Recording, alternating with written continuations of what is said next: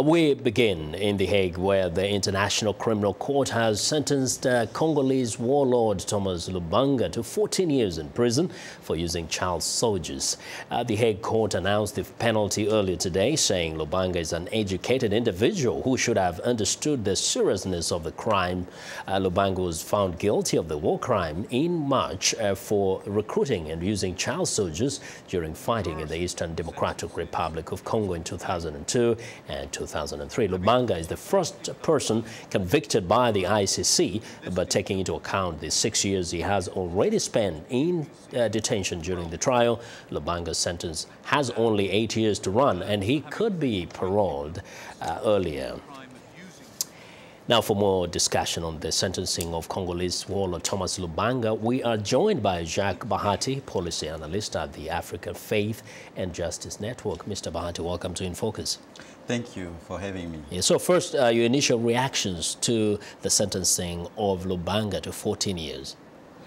Africa Faith and Justice Network welcomes the sentencing of Mr. Lubanga, and I believe it's just fair. It's fair. Do you think the 14 years, which are essentially going to be 8 years after having served or stayed in detention for all the other years, is fair and is it justice to those who are affected? No, I believe the affected people would see this sentencing as a non-event because it doesn't bring back the losses, whether goods or individuals that they lost through the hands of what Lubanga did. So this is, again, on the international community level, it's a good thing, but for the Congolese people, I think this is non-event. Now, we know that one of the most painful experiences that is a consequence of the wars in Congo is sex crimes against women and children. And some have said that the prosecution was not able to prove this beyond reasonable doubt. And therefore, actually, Lubanga got off the hook, got away without being convicted on those charges. Do you think that he did actually get away, or you can't really connect him directly to those crimes? Yeah, I think the issue of justice, you have the defense and the lawyers arguing their case. But the question is, for me, how can we stop this from happening? Whether he could have been convicted for these, the sex crime and other things, we still are dealing with the same issue over and over again.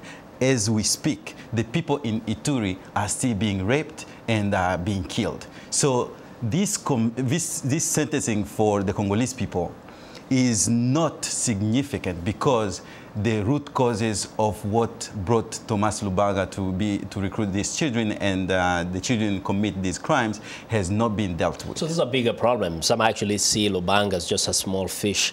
There are even bigger fish that need to be caught. What needs to be done?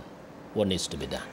The Congolese state has to look deeper into internal problems and make a commitment to make justice a priority and a right.